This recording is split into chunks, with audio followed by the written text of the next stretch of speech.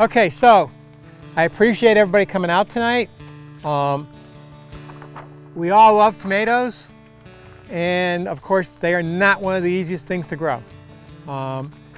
We actually are more challenged than most places because we have cool nights. And tomatoes are a tropical and they don't like cool nights. So the one that really is a scourge for us, the really hard one, is late blight, Phytophthora infestans. And that's the one that turns the plants black. And then there's white stuff on the other side of the leaf, and that's the actual spores and sporulating. And that is not present here except on volunteer potatoes. And it's the one that causes us the most trouble. It comes in with the cold, with the wind, but it doesn't take until cold, wet weather. And that's the one that caused the Irish potato famine. And the whole part, all of Europe lost their potatoes and tomatoes, but the Irish, because of the way the British were ruling them and exploiting them, only ate potatoes.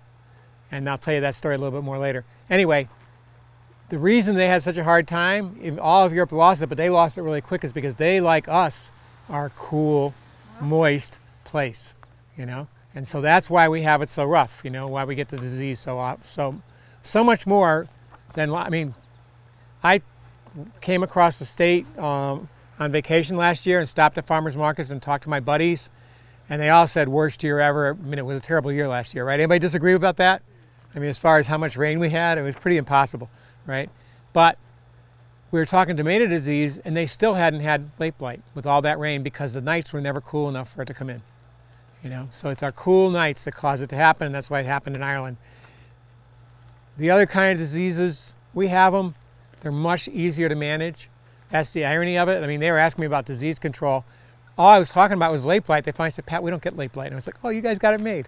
You know, because the rest of them are actually pretty easy to manage organically, usually. There are moments it's harder. I had one year where I couldn't get a grip on late blight, early blight, not because we don't have the fungicides that work well with it, but because the weather was so misty that we couldn't get our stuff to stay on it and it kept coming back, you know. But also sanitation really helps with that a lot too.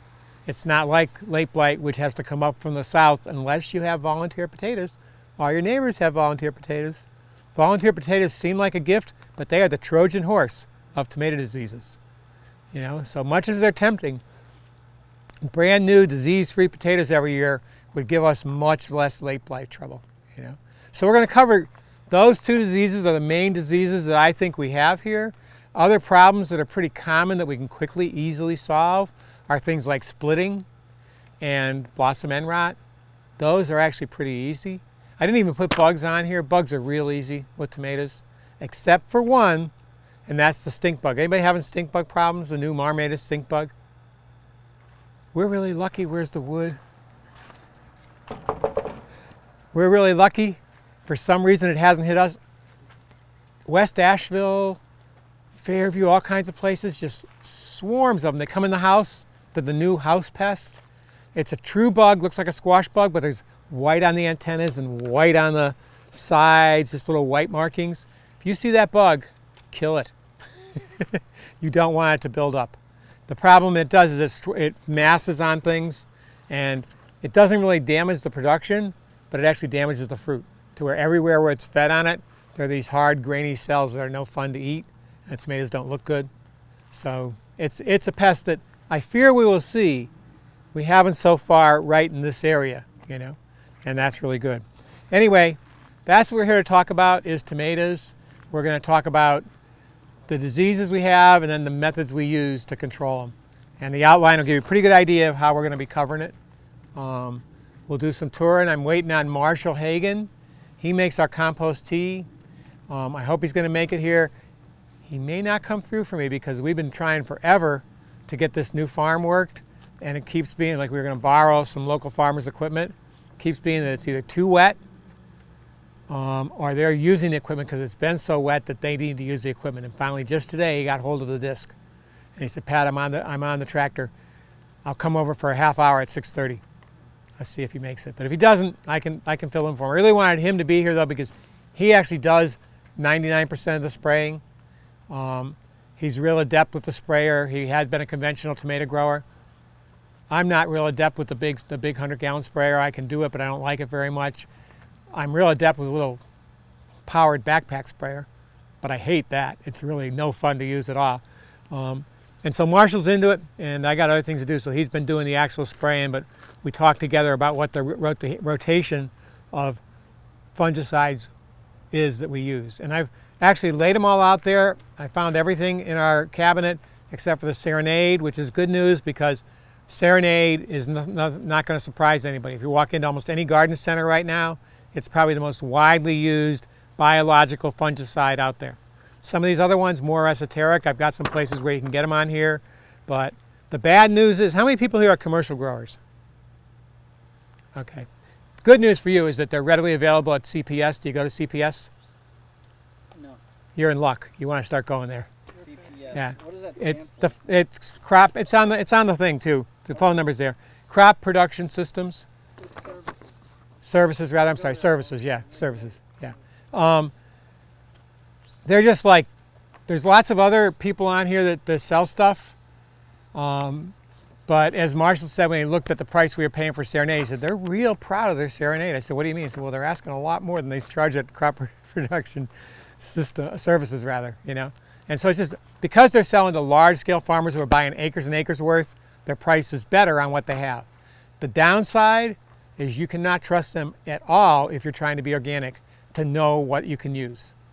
They'll flat out tell you, yes, it meets NOP, and then you go in there and talk to them and look at it, and there's no way it meets NOP. I one time left an event I really wanted to be at just to get this on a Saturday so I'd have it. And I bought it, and then I finally realized I'm looking and looking, and even though they told me it met NOP, everybody know what I say what I mean when I say NOP? I'm sorry, National Organic Program. So if you're a home gardener, maybe you don't need to worry about this, but if you want to grow in a way that is not poisonous and is sustainable, then trying to follow what the professionals follow, which is either OMRI approved, right, which is Organic Material Review Institute. That's actually an organization, a nonprofit that is paid by people who sell things we use to do the vetting for you, so that you don't have to figure out if it meets the National Organic Program.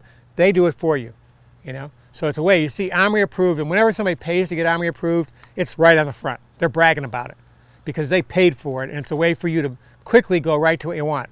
If you're getting other stuff, you have to actually do the research yourself and see if it meets NOP. And they just hadn't done that, and it didn't meet it, and I couldn't buy the stuff from them. It was really a big pain. I spent 45 minutes missing an event I wanted to miss trying to get it, and it was the wrong thing. So be careful. Make sure that you're getting what you want if you want it. If you don't care, it's not a problem. They got the stuff, you know, and it's not going to be impossible if it's something like copper sulfate, you know.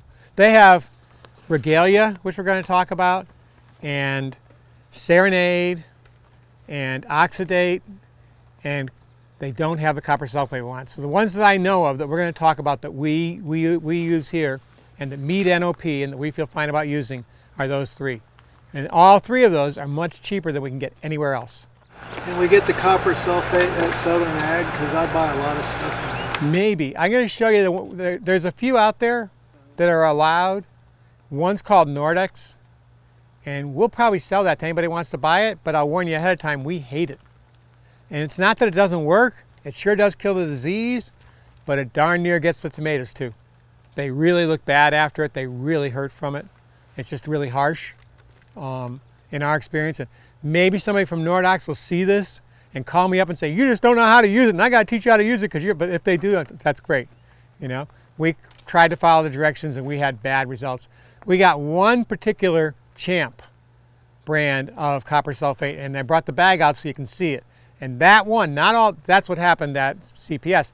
They had Champ, but they didn't have the one I was looking for, you know? And so the other ones don't meet NOP, but that one does, you know? So that's why I say be careful, you know? Anyway, that's the intent of it. I think we'll just get started. And, you know, maybe we should just go sit down, because I'm going to first talk to you for a little bit about the resources. Then I think we'll go out and actually look at stuff while we talk about the rest of it. But so you can write, you know, more about the resources. Let's just go sit down for a few minutes, okay? I already talked about CPS. They're down near World of Clothing. If you call them up, they'll tell you how to get to them. You know, I'll give you the address, and you can use your phone if you want. Fifth Season is in Asheville. They're probably started out as a store that was serving hydroponics people pretty exclusively, but they've now moved because they see the vacuum in the market into selling stuff for organic growers, and they have a lot of the stuff that we want. They are considerably more expensive than CPS. CPS, it's simply got to do with their market. They're not selling nearly enough volume. It's not that they're trying to gouge people. They just don't have the same volume that CPS has, you know. So if you can buy from the people who have the volume. The hard part is that a lot of the things that we use, if you're going to use them as home gardeners, what you need to do is get together before you leave tonight, buy them together and divide them, because they only come in these big containers. They're just not aimed at small growers, you know. But you can do that. Just do some, and you can do it here if you want. We can have another event, you know. You can't, stores cannot do that. They need a special license and a big facility, but homeowners can. Individuals can do it, you know. You can actually get together, break it down. I mean, if we did it here, we would actually, you know, help you to do it in a way that I think would make the regulators really smile. They don't like it. They still won't like it. They don't want it to happen, but they can't stop small-time people from doing it. What we do is we print up the material safety data sheets and give them to you, you know, and make sure you can even buy them from us, that nobody had any containers that had food labels on them. That's a big no-no. Never put a pesticide in a food labeled container. That's a way to kill someone, you know, some kid or something like that, you know. And these are all, you know, perfectly fine for organic. That doesn't mean they're harmless, you know. There's a reason why they work. They just won't do the damage to the environment or us that the other things will, you know. So Fifth Season has a lot of good stuff. They also have a whole lot of stuff in the realm of what I say is the number one thing you start with is to make sure your soil's healthy and your plant's healthy. That's number one for controlling diseases, okay? So that's one of my favorite sources. If they don't have it, Seven Springs Farm Supply has more small sizes and has pretty comprehensive supply. I actually can pass around, we'll take a break at some point, and I can pass around their catalog. I have it in there. And they're up in Virginia and they ship, and the shipping will kill you if you're getting a big size. But they actually, if you contact them and get on their mailing list, they actually put together truckloads and drop them off at places like the Hendersonville Food Co-op, the Madison County Extension. I'm sure they have a drop-off in Asheville, but I never go to that one, so I don't know. So they have, you know, they come about 3 or 4 times a year, and they'll send you an email and say, we're taking orders till this date, and it'll be there 3 or 4 days later. So it arrives, and you go to pick it up, and then what would have cost you $25 to get like a bag of alfalfa meal or something that's organic, just sort of shipping, will be a couple of bucks because it's just a big truckload. You know, you're not paying the UPS rates. So they're actually a pretty good resource that way. And then we have Doug Robertson. We all know about him now. He, once again, is serving farmers, so he's not going to have small sizes, but once again, you can break it up, you know. And he did have the copper that we like to use. And then the Organic Growers School, they're not a supplier, but they do have a trade show. And so you can access a lot of stuff and find a lot of resources at their trade show. And if you are into growing tomatoes or anything in this area, and you want to grow them without a lot of pesticides and sustainably, this event is for you. It's one of the, they're actually having a fall one, which I forgot to mention. And I'm going to be presenting at it on growing winter vegetables. It's on the 5th and 6th of September. But they're big. Their flagship event is in the spring, and it happens when UNCA has spring break. So that's usually like the weekend of the 7th or something like that. And they have like 2,000 people at that event. And it's like 70-some workshops and a huge trade show. And it's just fun. It's fun to be with that many people that are into the same kind of growing that we're into. You know, it's really. Where do they have it? At UNCA, University of North Carolina at Asheville. It's actually real. If you haven't been there, it's really easy to get to. And they're very well organized. It works really, really well. And they have really high quality classes.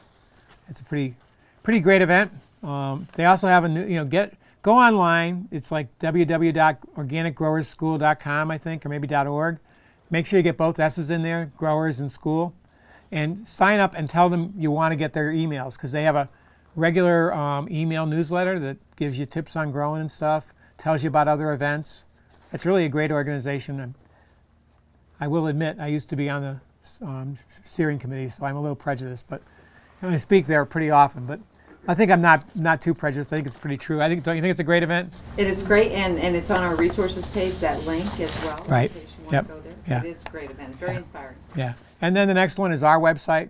You know, a lot of you have been there, but loads of good stuff there, including a 6-hour version of this class, which is about disease control. You know, I go into it much more detail than here, talk about a lot more diseases, talk about, you know, the same principles. Some things have changed. It's always evolving if you're organic growers, you know. We'll get into that as we're looking at the outline. All right, and then because we use compost tea as a significant part of our biocontrol, I put some compost tea resources down there. And the first one is McEnroe Compost. And that's McEnroe Farm in New York. The resource right below, I hope I'm going to help him to stay in business. And I hope that eventually we'll no longer be talking about McEnroe because his stuff will be as good as McEnroe's. Right now, if you want to make compost tea and you haven't made really good compost, one thing you can do is let compost age, not being rained on, right? Kind of in a shady place where it doesn't bake too much. But once you've made it, let it age for a year, and then it'll be fine, right? But if you've made not so good compost, if you didn't turn it and keep it hot, you don't want to make tea out of it because it's likely to have things in there that aren't going to be good for your plants, or at least won't be real positive. They may be bad, but they may only be not real positive. Yeah. Mushroom compost is real plentiful out here. Yeah, How about using that? it's got a few things wrong with it. For one thing, because mushrooms, right, have their own defense systems, you're not going to have as much life in it, you know. And oftentimes, it's not very finished. It's pretty unfinished. You can try it because sometimes disease control happens because of using an unfinished compost. But I would try it. I would make just a small amount, you know. And I'll give a real brief description. We have it on the web page, so you can see how to do it. But I'll give a brief description of how you can make the aerated kind of compost tea we talk about for like less than $50, getting stuff at a pet store, you know. I wouldn't even make 5 gallons though. The first time with mushroom compost, I'd make as few as you could, maybe 2 or 3, and spray it on some plants that you just, you know, you're okay if you lose something. See what it does, you know. The McEnroe is pricier and harder to get. It is at 5th season, and Seven Springs carries it too. But it's very reliable. You know, it wasn't last year. They kind of fell on their face last year. They had some problems and it was terrible, but they've come back. You know, we let them know that they messed up and they came back. You know, so it's really good compost. But Waste Stream Innovations is the next resource. They're right down here on 191, and they have old compost now, and it's actually, I think, too woody. I don't recommend it for putting vegetables on, but for compost tea, it's fine. You'll have a lot of good fungi because of that. So if it's the good age stuff, it's been sitting there for a year or something, it should be a very good deal. And you can just go ahead and get a scoop of that and put it under a tree and cover it and have that for your compost tea, and it'll be fine, you know. And then Charlie Clark, okay, Soil Food Web. If you need more information than I'm going to give you about compost tea or than we have on the web page, Soil Food Web is the source, okay? www.soilfoodweb.com, I'm pretty sure. But if you just punch in Soil Food Web and stay with Soil Food Web, don't let them try to lead you astray like they always do, you know, with some ads up top that are similar. But follow Soil Food Web, you'll find them. I'm pretty sure that their vendor, because they have a compost tea manual that if you really get into compost tea, I recommend. And their vendor is a company called Earth Fortress. But you'll find that from when you look at that too, you know, when you go to it. Okay, and then the last one is, or last two, Charlie Clark. Charlie Clark makes really good compost tea for golf courses. If you put in Charlie Clark golf course compost tea, you'll get them. It's pricey. He only sells these big units for like 60 or 110 gallon units, but you could buy one and break them up, and it makes really good tea. It's disease resistant. I guess I didn't make the best call in the rain, but that's okay. We can do talking until it stops raining. It'll be going shortly. Yeah, right. Positive thinking, I love it. Pardon? Positive thinking, I love it. Yeah, right. We were going to try and spray compost tea out tonight, but then we figured we'd just show you how to make it instead. Okay, so Charlie Clark, if you want to buy really high-end compost for compost tea, his is pretty amazing. By the way, not germane to this subject because we don't have insects that really attack tomatoes. I mean, flea beetles will bother them a little bit in the springtime, but you can actually get from him in the springtime a compost tea bag that has nematodes in it, beneficial nematodes, that'll give you control of all those kinds of soil pests like flea beetles, cutworms, and stuff like that. That doesn't always work because of soil conditions and temperature, but when it works, you feel like you died and went to heaven because you don't have flea beetles, you don't have cutworms, you don't have Japanese beetles coming out of your soil. They'll still come in from your neighbors, but you do get control. This was not supposed to happen. Are the windows up on that truck? Yeah, they are. Good. Because I didn't. Anybody need to put their windows up? Everybody good? Okay. All right. All right. What is the control for the flea beetles? It is beneficial nematodes. Beneficial nematodes, and you can try them other ways. We've had the most success getting them from Charlie Clark in the compost tea. And we think that's because they're going into the ground with their microbial community, and things work better when they're with what they're, what they're used to. They don't work as well when they have to be on their own, Like you'll do a lot better in your own neighborhood than you will in New York City, probably. It's kind of the similar principle. Unless you come from New York City, I might have that wrong, but I don't do that well in New York City. Okay, so the principles are actually pretty straightforward. And I wanted to be out there showing you stuff, but we'll go out there and look at things afterwards. The number one principle is pay absolute attention to maximize soil health, okay? And key to that is letting nature do what it does. The more you disturb the soil, the harder it is to have healthy soil. So nowadays, and this may be a little strange to folks, but nowadays the cutting edge of growing is not working the soil. It's time to park your tiller. It's time to park your tiller. Now, I don't mean that you have to try and grow on a lawn, because that ain't going to work too good, But once you have your soil ready, then try not to work it. And there's all kinds of techniques like that, and we have videos that will show you that. On a small scale, you can do what farmers are doing now, which is no-till. You can grow cover crops and then kill them and plant through them. And your plants do way better because there's no place in nature the plants are doing well where the soil gets worked up all the time. Nature's busy building this incredible network of life, this network of fungal hyphae, right? The very fine white strands from fungi that are holding the soil together and building it up and actually bringing nutrients to the plants and actually making no room for the pathogens that are in the soil. So trying not to work your soil is a major way to improve it. Growing cover crop, yes? So all those additives that I put in every year and mix into the soil is not what I should be doing. You're doing okay. I mean, it's good that you're feeding the soil another way, but you're spending money and not doing as elegant a job as the microbes will do, And I'm not going to say not to use those, but instead of putting them over the whole garden and using a tiller and all that, try doing no-till, making a planting mix with some good compost and putting a little bit, much less, because the compost makes it much more readily available and you can overdo it real easily, a little bit of everything you use now in that hole.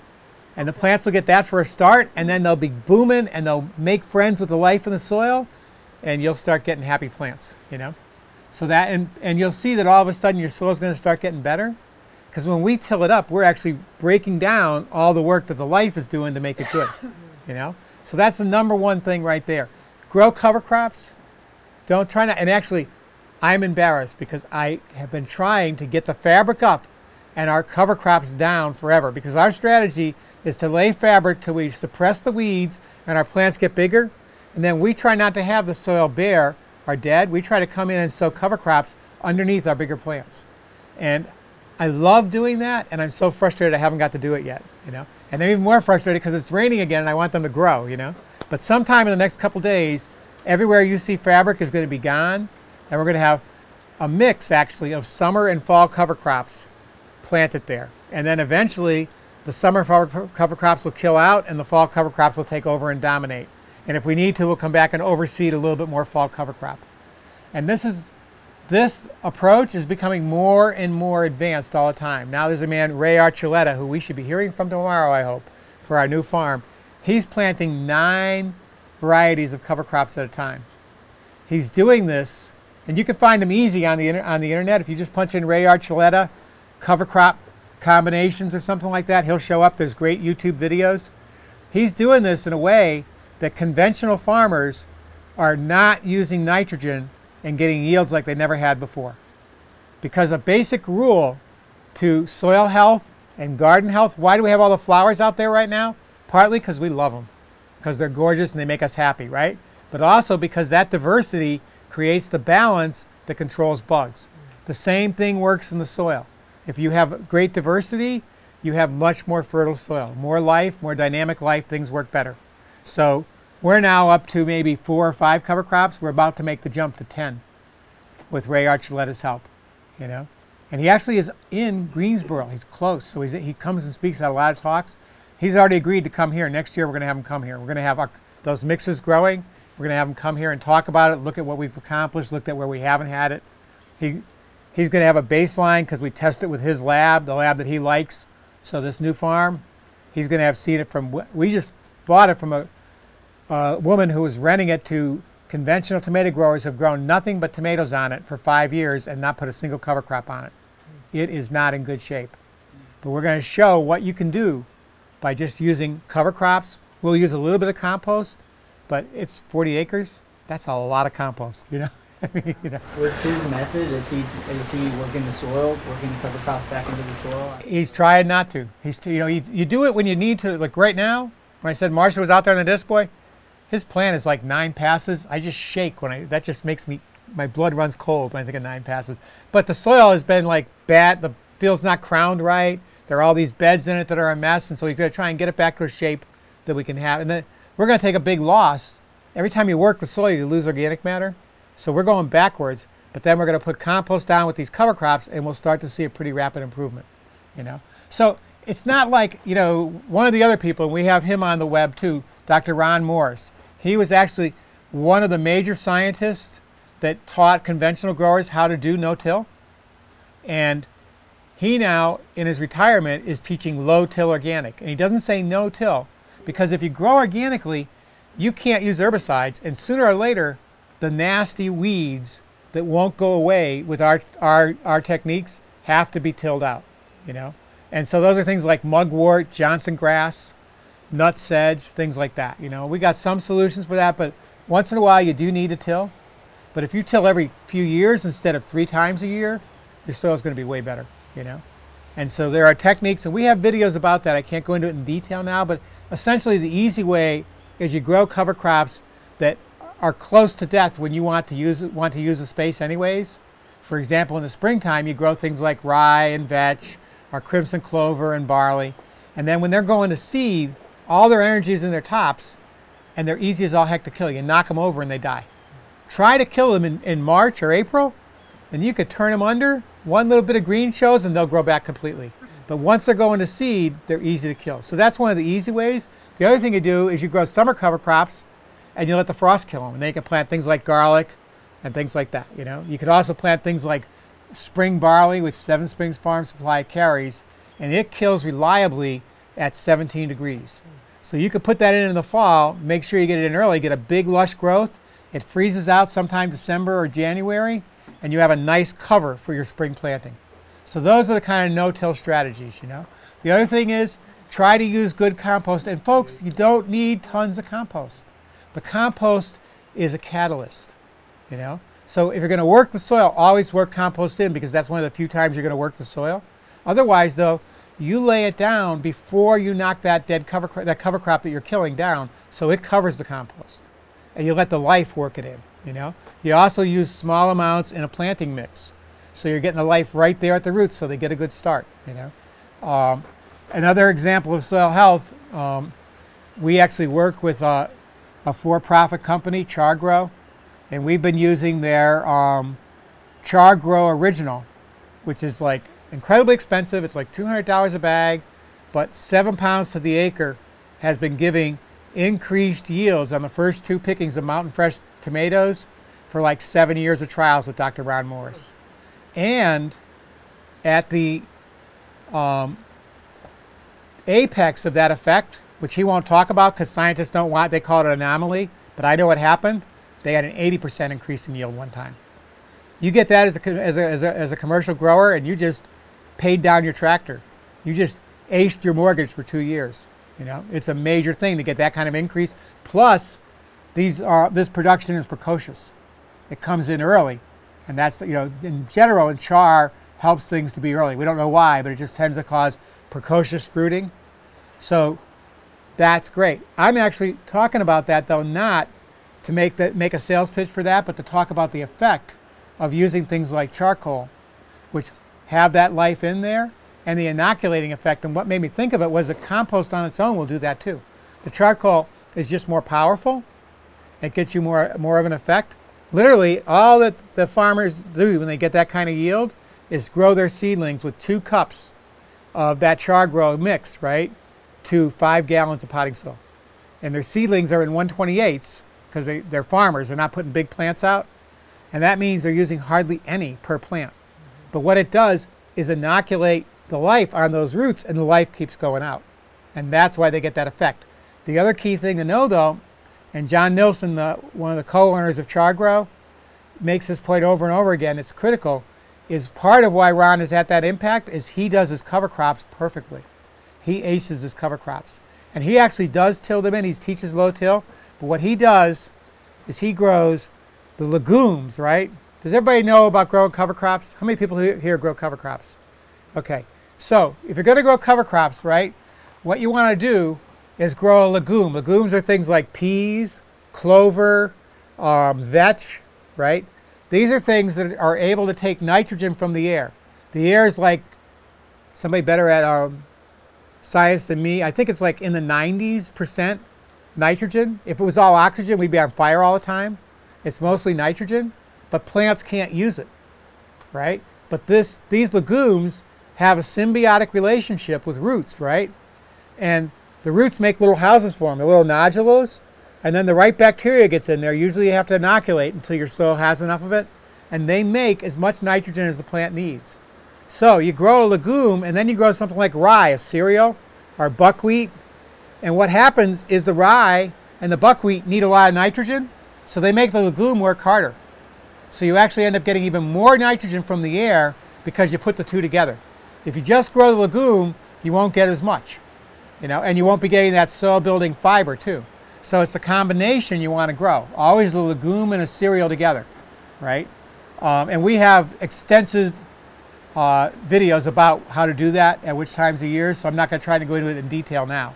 But what Ron does that we've played with is he doesn't want to work with soil very much. So simply where he's going to put his rows of plants is where he plants his legumes.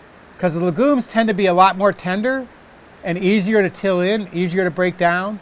The grains have those big, tough kind of stems like straw, and they don't go away very quick, and they're harder to use the no-till equipment on.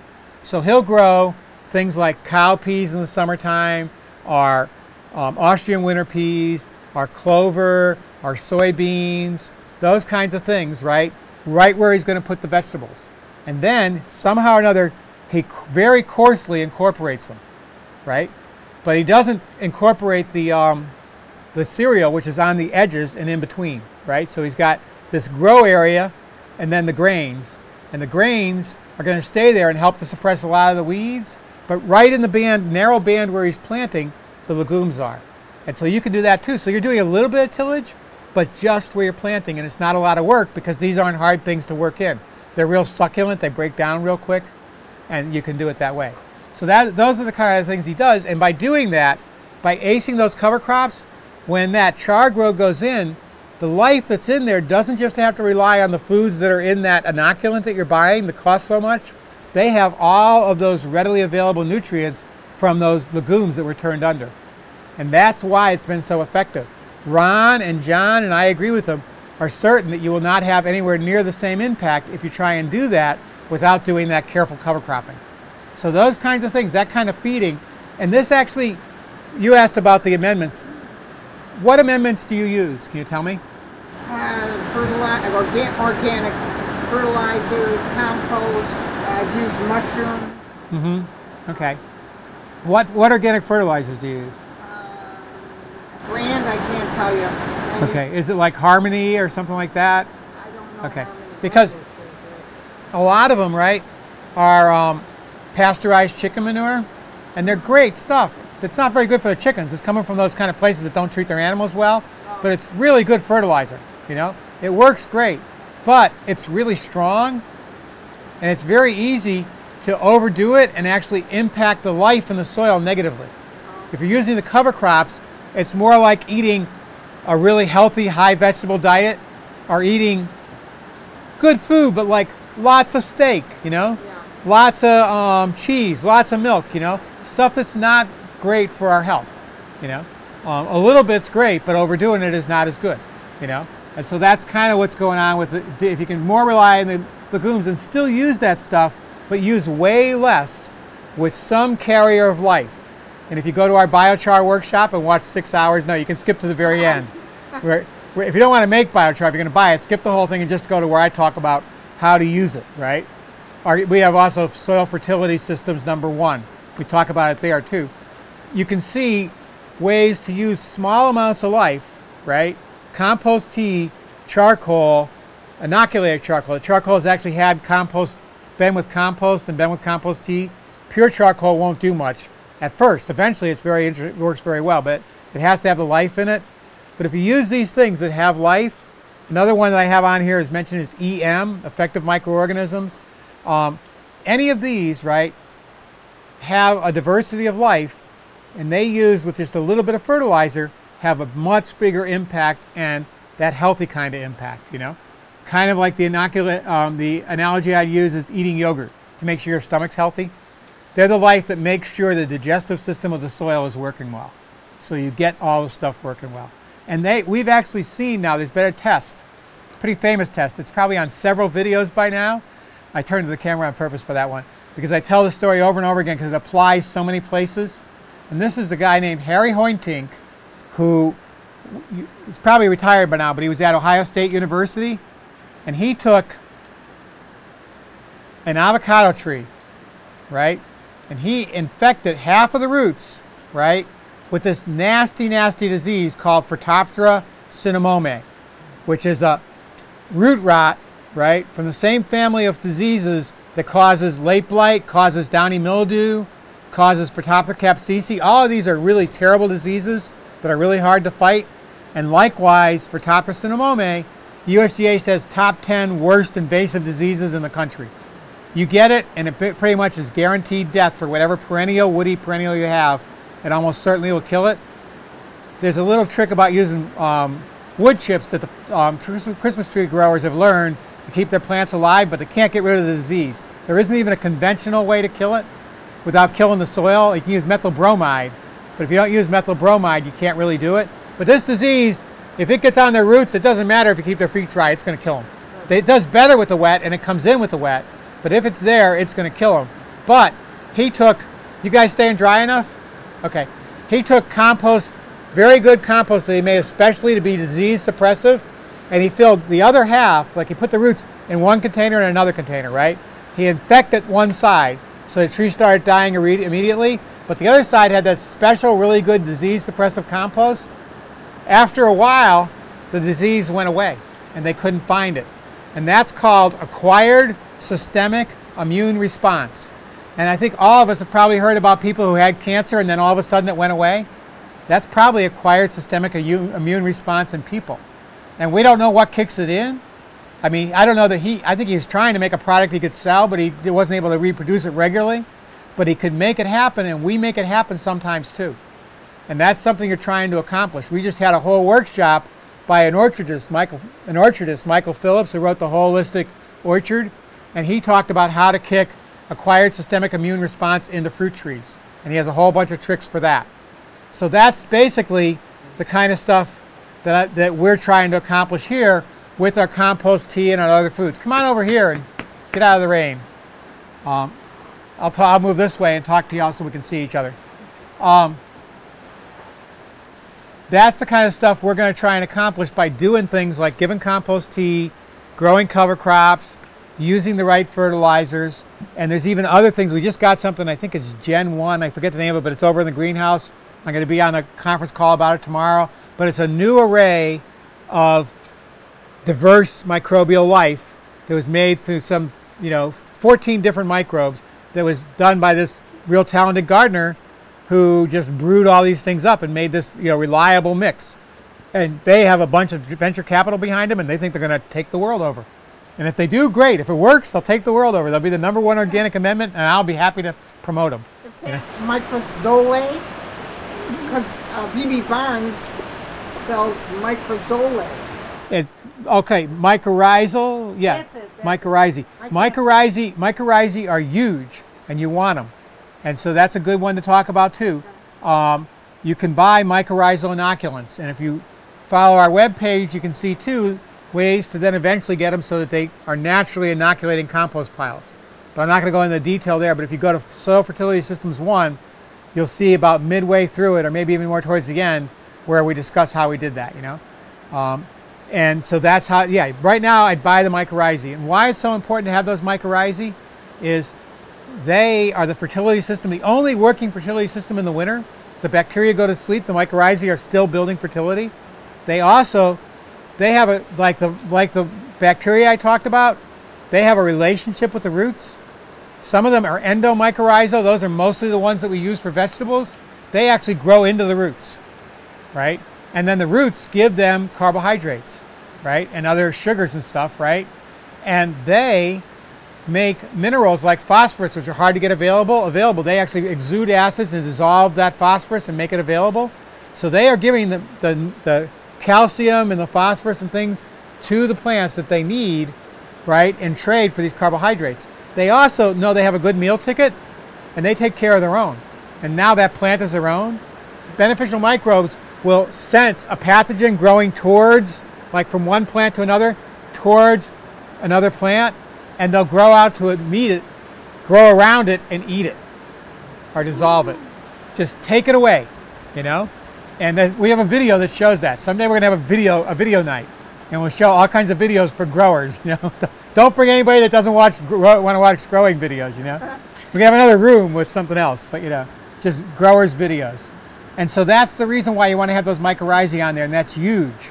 Huge in giving you control of diseases. And an example, we have Phytophthora capsicii. Another one of these, they're all water molds, and they're the most virulent, dynamic diseases we have, right? And that one comes in with floodwaters, and we finally got it. And if you look out there in that terrible rain, there's a row of beans, and they're looking pretty darn healthy, right? That's after we got the deer off them. You know, they were looking pretty sparse with the deer. But they came back, and that row 3 years ago had Anaheim peppers on it. And the Phytophthora capsicii is called capsicii because they first had it attacking peppers. And when I first learned about it, it only attacked peppers, pepper family, which is tomatoes, eggplant, peppers, and a few rare things, right? And cucurbits, squash, cucumbers, things like that, right? It didn't attack anything else. Since then, and I didn't find this out until after we plant those beans this year, it's moved on to attacking some weeds and beans. I didn't know that. We had it there, and I'll tell you a little bit more about the nature of how we had it, because our soil health is an example of why we didn't have it as bad and people didn't think we had that, because usually this disease can take out 2 acres of peppers in a couple of days. It's that virulent. It just like rages through things. Do not take anybody's soil onto your farm. Do not track through anybody else's farm. If you get floodwaters, stay away from there. Don't have any of those host plants there for a while. Let that disease starve out, you know. It's a really bad disease. When we got it, the peppers took the whole summer to die, and the whole row never died. So Sue Colucci used to be our extension agent. She was really great. We got another great one now. We're really lucky to have these great extension agents. She came out, she's a pathologist by training. She said, Pat, I don't think it could be Phytophthora because it's the wrong MO. They'd be dead way faster. You know, they couldn't be dying this slowly, you know. She then looked at it and said, but it looks like Phytophthora. She took it in. Sure enough, it was Phytophthora. When she talked to me about it on the phone, she must have said 5 times, if she said 20 times, you must have incredibly amazing soil. I can't believe that those things didn't die quicker. And she kept saying that over and over again. And that's because of the stuff I'm talking about. So we had the disease. We couldn't stop it, but it didn't rage through, you know. And then I planted beans, which are susceptible, 2 years later. Now we mounded a bunch of stuff up, but still, with all the rain we've had, it hasn't hit them. So, you know, that diversity gave us the health. You know, I can't overplay this though, because even with all that, we still, you can see when we get to go out there and look at those tomatoes, we got hammered by late blight. We are in late blight central here. You know, notice the lay of the land. We have virtually no drainage, you know. Teeny bit this way, but nothing much, right? Yeah. What does late blight look like? Late blight looks like when the tomatoes turn, when the leaves turn black, and then if you look a little later, there's white stuff on the back of the leaf. Now, you mentioned that before. I didn't see any white, but I had tons of fruit, and I had heirlooms Yeah. that were huge. Yeah, they get it worse. Every single one of them has a brown spot on the flesh somewhere. Yeah, that's probably late blight. Yeah, yeah, and it turns the leaves black, and you gotta look close. You know, they don't sporulate for long, and then it kind of dies, and the next one happens. It's kind of at the leading edge of the infection where you see that little white fuzz. And you gotta look close for it. But it's black, if it turns black and it happens real fast, that's late blight. And the fruit has that. It gets it too. It gets in the vascular system, you know. Really, once you see it, if you start seeing spots on the stem, the only thing I know that'll help, that may save it, and it's not reliable, but it does sometimes, is Serenade. Because Serenade actually goes into the vascular system, you know. And I wrote a whole article about that in 2003. It's if you look up the Express, it's called Late Blight Report from the Trenches. And it talks specifically about that effect. You know, we had 10 days of rain. I didn't even want to look at my tomatoes. I was just heartbroken. I went back out. The plants were all alive. They'd had this infection in the vascular system. I was sure they were dead. It rained nonstop for 10 days. I mean, literally almost all day long, every day. But the plants were alive. Wade McCurry at Troy's greenhouse, who I gave a little bit to, called me up and said, "What was that stuff?" He then was breaking it down until they told him he couldn't, because he wanted to sell it to all of his customers. He then got on the phone and got the company to make a consumer size because he thought it was so great. Yes. Don't you have to put that on before you get the late blight? That's all the better, but it also helped. We had been putting it on.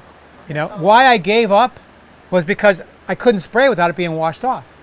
You know, if it's raining all the time, you know, I remember for several days I'd go out and I'd spray, because it was been raining a lot before that even, right?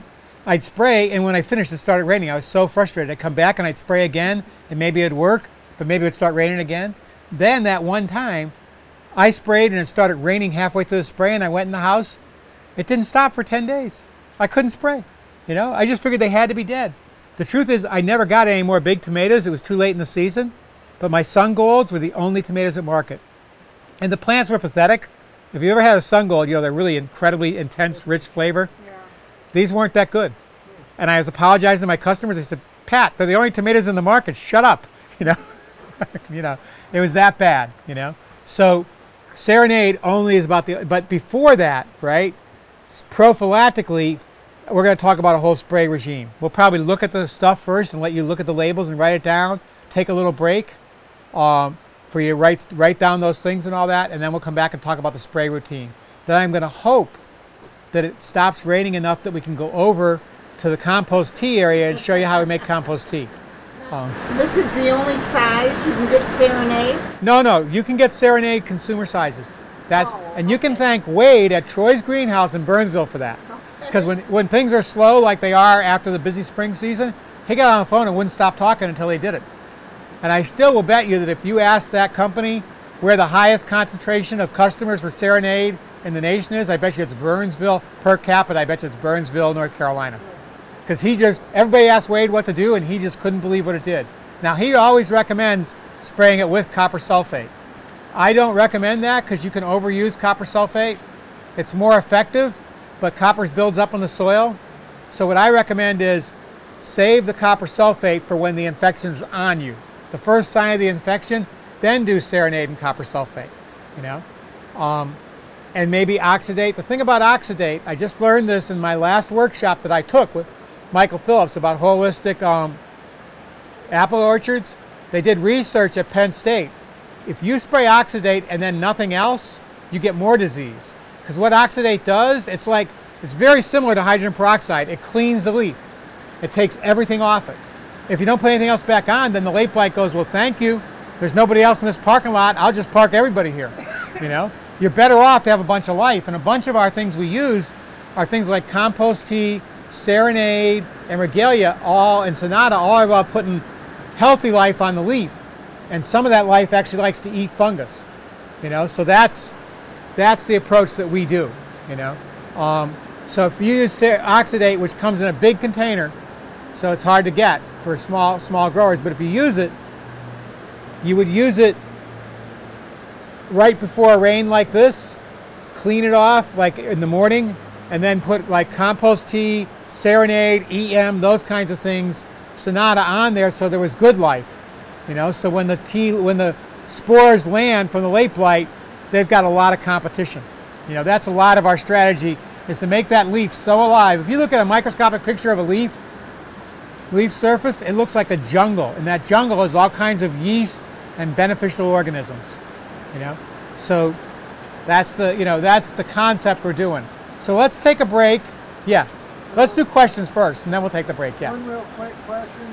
I do hydroponic tomatoes Yes. just for fun, deep water culture, and I really wanted a way to protect them from late blight, and so I got a hold of a company. They're called BioWorks, Yes. and they told me about a product called Cease and Millstock. I just heard about that from somebody And else. they said that it You. was safe to use in my hydroponic greenhouse tomatoes. And I just like growing them that way because it's twice as fast and I get twice the production. So Right. I'd love to have a few of them. Yeah, sure. So did the cease work to keep the late blight off? I'm using it. I And- just bought it. And Okay. I just talked to this company. But I'll tell you, I had a white fly problem that I was just struggling with and couldn't get rid of. So I bought a product called Molt X. And what that does is that slows down the life cycle of those white flies so they can't breed anymore. And it completely stops them in their track. They're still alive, but it slows them. It probably has azadirachtin in it or neem. And I Yeah. also make Yeah. Botanigard. And what that does is that has a fungus inside of it of sorts that basically grows inside that little bug and kills it in 2 days. Right, yeah. It's all natural. Yeah, Bavaria So fungus, I was real yeah. happy, yes, Yeah, that's what yeah, it is. yeah. I was real happy to find something that I could work with my hydroponic tomatoes. That's a delicate system. Yeah, You know, you don't yep. want to defeat. I don't know if this Serenade, Sonata, and Regalia would be appropriate. I don't think they'll be bad. I think they'll be fine for them. You think it would Yeah, be? I don't think it'll any problem at all. Because Yeah, those sprays are super expensive. yeah, they are. I Well, spent like $350 on that Yeah, stuff, and yeah. I thought, man, I hope this lasts for 2 years. yeah, they're pretty expensive, and these ones are expensive too, but cheaper at CPS. Yeah. You know. I go there all the time. Yeah. Soil health. We got to give you a rough idea of that. Go check out the videos. Right. Genetics is huge. We actually grew no heirloom tomatoes here except for one that I grew by mistake. Okay. Well, it was supposed to be a cross with Cherokee Purple and Defiant that I made, that I had good results. That people had told me had done well, that we'd never grown here. Somehow or another, my last pack, the label got changed. I ended up putting Oxheart out there. Oxheart has no disease resistance whatsoever. And it was the typhoid Mary of our tomato patch, you know. So it came in, we had really bad blight, and it was all the worst right there. Everybody said, well, you can sure tell these resistant ones are better because the Oxheart was totaled and the other ones were all damaged but not bad, you know. But we didn't grow heirlooms. We said we were going to grow them in another field under cover. We never got it done. Our heirlooms all stayed in the pots and didn't get in the ground. But we grew, and we'll show you what our success rate was. Defiant, very, very resistant, really does well. Highly recommend it. And next, Mountain Magic, really darn good. You know, not a big tomato, about this big, but really, you'll see out there, boy, there's blight on everything, and those are just looking good. You know, we still got hammered, but they're still producing like crazy. Then for plum tomatoes, Plum Regal. It's also got a lot of blight, but we're harvesting, we're making sauce. You know, doesn't mean we don't have to spray, but we're keeping them alive between spraying and that. And we have, you know, because of this bowl effect, we get the blight really bad, you know. So those are the ones that did best. Other ones we tried didn't do as well. Mountain Fresh Plus usually does better. Probably my having the Typhoid Mary Oxhearts in there is why, you know. But also Smarty usually does pretty well. Didn't do that well this year. That's not specifically noted to be blight resistant, but it's worked for us pretty well. Other ones we tried, Mountain Merit. I think it's likely out there. We'll look at it actually if I can find a moment to call Meredith. She might be able to tell me, but I'm pretty sure Mountain Merit's doing pretty well too. And it is a blight resistant one. All of these blight resistant ones are from the genetic program at NC State. done right up here at Fletcher Research Station. They're major tomato innovators right up the road. And so, got a thing going on in 2 days, right? Yeah, but that's for cucurbits, right? No, is it the tomato workshop? Okay, yeah. Yeah, I mean, they are the stars for blight-resistant tomatoes. They do Randy Gardner was the first. Now he's got a successor whose name I don't know, but incredibly resistant compared to other ones. You know, so genetics is huge. You know, if you're going to grow heirlooms, grow them someplace away from the resistant ones. So if you lose the heirlooms, you still have, you know, which is what we always do. Yeah. The local farmers all plant their tomatoes in raised beds with black plastic. So I went to Crop Production Services and got one of those rolls. Yeah. And I don't want to use, like sometimes they use bromide gas to kill all the weeds before they lay that plastic and some other nasty chemicals, which I'm not going to do. Right. But why not? Why shouldn't I take that black plastic? I was going to do an experiment next year, lay it down, no reason not and to. then just see if the weeds will come up through it. I was told by one of the old farmers, he said, well, maybe the weeds will come up through it, but it seems to work really good. No, I know plenty of farmers that don't use methyl bromide and use plastic, and it keeps the weeds down. The scientist guy that I was telling you about, the scientist guy that I was telling you about that's growing tomatoes in the field next to my garden, because I have a big field. Right, he used all mountain merit. I asked him, and those plants are beautiful. Mountain merit really those rocks. Things, man, they're huge, they're bushy, they're just fantastic. They don't grow too tall. Yeah. Although he's working out there every day on them things. With and the he mass. works a real job. Yeah, they With the have, mass. man, they have the full thing. Yeah. I mean, you know, those guys, it seem like they'd be getting cancer when they get old from all this. Yeah, I'm not going to make a comment, but I got a reason why I don't do it, that's for sure. You know? I mean, don't you think it'd be pretty devastating to your health? I mean, over time. Yeah, I mean, I'm glad he's wearing full protection. Yes. I read that we should prune our tomato plants from the soil all the way this high.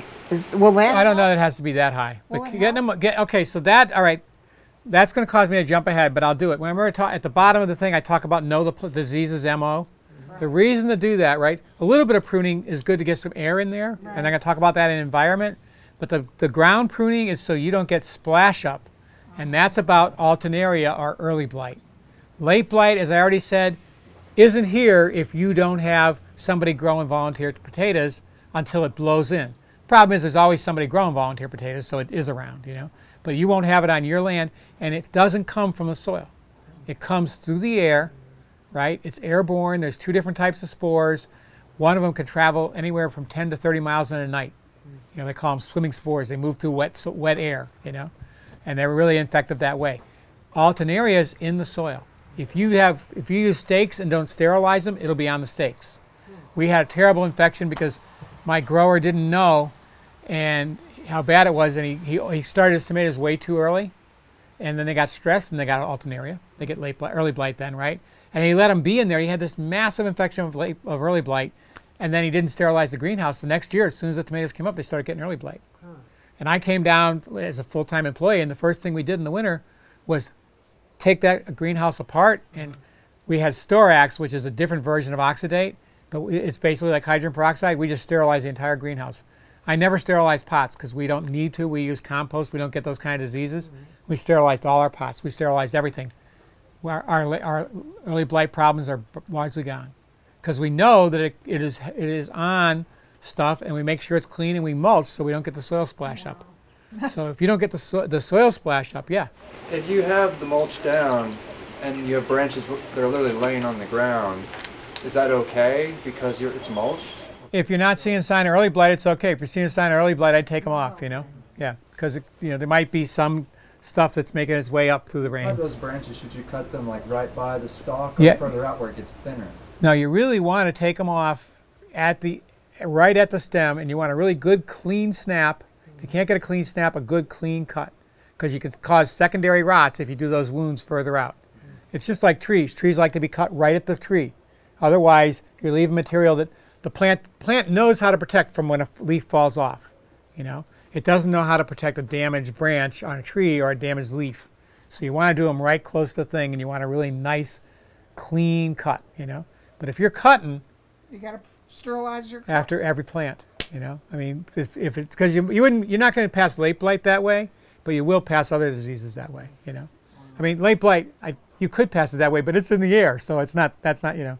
But there are mostly viral diseases, which we don't get a lot of here. But yeah, you want to avoid that. They get transmitted by things that pierce them and then go pierce something else. So your knife is doing the same thing, you know. Yeah. I saw a really good video by NC Tomato Man. I really like the way he stakes his tomatoes. He puts down one stake and then he makes 2 leaders grow, and then he'll tie them to that one stake. And that to me looked like the air was able to get in. And it seemed like, you know, it's a quick and dirty method. Just to, he had like 200 potted tomato plants, and I might have 100. So we do a way that works really well commercially, but it's not the best for blight resistance because every time we tie them up, we pull them together again. And that's called the Florida weave. And that's what they use in the field. So we do that commercial tie, but it is not the best. And I'm thinking of do some trials. I could tell you ways to tie tomatoes for the next 3 days. You know? well, that's good. I'd love to listen to One of my favorite ways actually for like a home grower is to get concrete reinforcing wire and make nice big towers. And you have to put some rebar on the ground to hold them or they'll just tip over.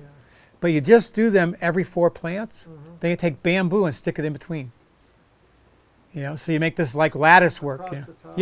Yeah, you know, not So just they across the won't top, fall but over. all the way up. Yeah, I got So you only have to, you know, do every 4 tomatoes with the concrete reinforcing wire, so it doesn't take that much. And then the bamboo runs across it. Runs in between them, you know, on both sides, you know, and they're totally caged. There's no pruning needed, and they're quite airy.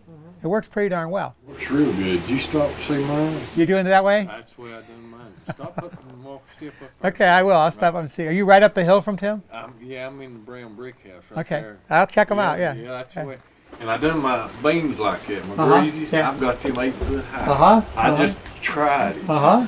But See, it's a natural, right? That's, I use Right. concrete like Yeah, this. right, You cut yeah. it 5 foot long, Yeah. and it rolls around. Yeah. perfect. Yep. Yeah. And they're coming out of that 5 foot. Just watch yourself when you're cutting them because it'll jab you. Oh yeah. It'll jab you, you know.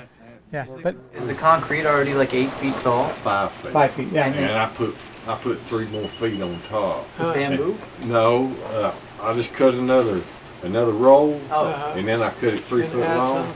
He's just showing off. Tim come out and took pictures of it. So yeah, there are tons of ways. Another way is to just run a real strong strand over the top, really strong, and then just drop a string. And you know, and we do that. Method. We do that in the greenhouse. You know, it works really well. We actually get these spools that you can lower the tomatoes, and then you lower them, take the leaves off, and bury the stem, and it renews the tomato. You know, we do that with cucumbers. You can get plants to produce from spring to frost. Now, don't you have to prop up your, like if you got a piece of metal going across, like in my greenhouse, I got a piece of metal that's going across, I got them on either side. Shouldn't I take a 4x4 if I was to get really heavy? Yeah, sure. Yeah, so common sense. You see it looks like it's going to go, give it some support. Yeah, totally. Yeah. Okay, so genetics, resistance, huge. You know, of the heirlooms, Cherokee Purple is one of the best. You know, I've also found that the ones that have a lot of different names, like, you know, the Mr. Stripey type, are better than some. You know, Brandywine we don't even grow anymore. Brandywine is like the reason it tastes so good is it puts no energy into defense whatsoever. It gets sick so fast, I can't believe it. You know, so we've stopped. We actually grow Prudence Purple, which is similar. I will agree, not as wonderful as Brandywine, but it actually lives long enough for us to get fruit. What about a controlled environment? Just Controlled to grow environment, food? yeah, totally. That's what, when I talk about environment, a huge thing is, for most of these diseases, if you can simply cover your tomatoes, you're 99% of the way there. You know, keeping the rain off them is huge, and it's not that hard. It's not that hard at all. I mean, we don't get snow load in the summer. You don't need to build a big, strong structure. And drip irrigate or something like that? Yeah, we drip irrigate. Yeah, you simply, and we have ever done that though. And we're going to make a big one in the 4-acre field, where we use your flail mower. We're going to do that next year, so we can put a lot of heirlooms out. You know, and so what I do is I go to the big plumbing houses, places that put a lot of wells in, and they'll usually save their PVC pipe and sell it cheap. So I buy it cheap from them, you know, and then get rebar, drive rebar on the ground, stick one end in, stick rebar, you know, you can probably make a 15, 20-foot greenhouse with this 40-foot piece of, it's actually a 20-foot piece, so it's probably going to be 10-foot greenhouse or something like that. So you can join them together and make it bigger, right? There's no snow load, right? Yeah. And I just put rebar on the other side, put it over, and then you need some stabilizing side pieces. I would just get like scrap cheap pieces from, throwaway stuff at the lumber yard, take my screw gun, drill it in. It wasn't pretty, but it worked. I put a purlin on top to make it nice and rigid. You don't need to. I've seen people that don't do that because it's hard to get up there and do that part, And then the thing that's critical is do not buy construction grade plastic to cover it. Because what'll happen is 2/3 of the way through the summer, sometime when you cannot do anything about it and it's going to rain, it'll just fall apart in a big wind. It doesn't take the sun, Especially when it's stretched like that, it'll fall apart really fast. So go ahead and break down and buy the UV treated plastic. And you can get that readily. Let's see, it probably, I don't know if CPS, do you know if CPS carries that? I don't know. GreenhouseMegastore.com. Yeah, they sell right. it. And Van Wingerden does, pardon? Fifth Season carries it, Van Wingerden. It doesn't sell to the general public though. They actually sell plastic greenhouse supplies. You can buy greenhouse supplies from them, yeah. How about Yeah. Jade? Pardon? Jade Systems. Jade Systems, I don't know if they sell like to the public too. See what they won't do, none of those people will do though. Pardon? They'll sell to the public if they have it. Okay, well they have it for sure. What they won't do is take some off a roll. I know 2 places, otherwise you gotta buy 100 feet, which for a small garden, it's gonna cost you a couple $100. You better find somebody to share it with. Yeah. The other trick though is you can go to Farm Tech, TEK, and they sell it by the foot. And if you ever get up to Troy's greenhouse, or if you get the deal set up and you reach me, I can pick it up for you because I go buy him whenever I come down here. He sells it by the foot too, And he's actually cheaper because he doesn't charge you shipping because he gets it on a truck. So he has a better price. So who is this again, please? Troy's Greenhouse. The phone number is 828-682-6439. That's good. Yeah. That's 6 mil? 6 mil UV treated. Well, that's what you want. So he sells it. He sells it. He'll sell it by the foot. And that's a long way to drive, but if you connect with him and me, I can pick it up for you. When you cover your tomatoes with the plastic and you put your irrigation down, you use 1 line or 2 underneath that plastic. I think we used 2 here, but I've used 1 and it worked fine. Now when it rains, you don't need to water then. You just only water when it's really hot. Tomatoes really don't need tons of watering. Don't the roots for The flavor's better if you don't water too much with tomatoes. The best tasting tomatoes are dry land grown. A trick that they do is they just put a really deep hole and plant a tall tomato in there, and it's like struggling for the sun at first. It's below the ground. By the time it gets real dry, they get the spring rains. By the time it gets real dry, those roots are down like 18, 20 inches, and they're pulling minerals up, and they're just working real hard, and that thing is just loaded with minerals and flavor because it worked real hard. So that plastic, what I was told by a farmer is that those roots go out 18 to 24 inches toward the top of the ground, and that. So I was wondering, if you have that plastic, then you don't really need to water if it rains because the tomato roots. Oh yeah, no, I mean, they'll get water I don't think you would, unless we were in a major drought. I don't think it'd be a problem. I don't think you get that too much here. Yeah, well, it does happen. I've been through them. You get great tomatoes if you have irrigation. A drought is a great year for a farmer if they've got irrigation. It's a disaster if they don't have irrigation. Anyway. Other kinds of environmental things. The number one thing is that cover, right? Oh, do not have the plastic come all the way down the walls. You'll cook your poor tomatoes. Have it pretty high up, If you're doing it so that it's facing south, then you probably want to have the back side a little lower because it's going to be cooler. It'll create some convection, But if it's running east-west, which is actually better, if it's not running east-west, if it's running north-south, so it's not facing south, right? But getting the sun first thing in the morning, a lot of it, and getting it later in the afternoon, so you don't have so much heat build up in the middle of the day. South-facing ones get really hot at the peak of the day because they're getting so much sun. Running it the other way, so it faces east and west, is much more effective at not overheating your greenhouse. I've had to put on a shade cloth on mine because it was just way too hot. So I used 40%. I figured that was a happy medium. What's your viewpoint? I'd go for less actually for production and flavor. I would use less. Expensive. I'm not going to pay enough. Well, the other thing you can do though is use Surround. You know what Surround is? Surround is used by organic growers to keep bugs off of things. It's just kaolinite clay. Oh yeah, I know. That's super fine. Yeah. You spray that on there and it cools the plant off. And since plants when they get hot photosynthesize less, it actually causes more photosynthesis. Even though there's some blockage of light because of the surround, the fact that it's cooler longer in the day, they actually make more sugars and produce more food. So I'd use that. I wouldn't use 40%, so you're giving up too much light. You're going to reduce your production. 30. Pardon? So you think 30 is ideal for growing veggies? I grow lettuces, tomatoes, and peppers. Yeah, I would definitely be more trusting of 30. Okay. Yeah. Well, I'll have to switch. But try the surround too. I mean, maybe don't buy more. I bet the surround will do the trick for you. You won't have to buy it. And then you get full sun and more photosynthesis, you know. So anyways, that's the number one thing about environment. But the other things about environment is if you can plant where there's air drainage, huge difference. That year that I talked about where it rained all that time, I also ran the garden for Mountain Air, which is this high-end country club. And their garden was put on the side of a mountain. They laid a bunch of big boulders and then backfilled in. So there's like a 10-foot drop-off. And it's on a hill, so there's air coming down. It hits that garden and then drops off dramatically. And we had you know, them sprayed like everything else, right?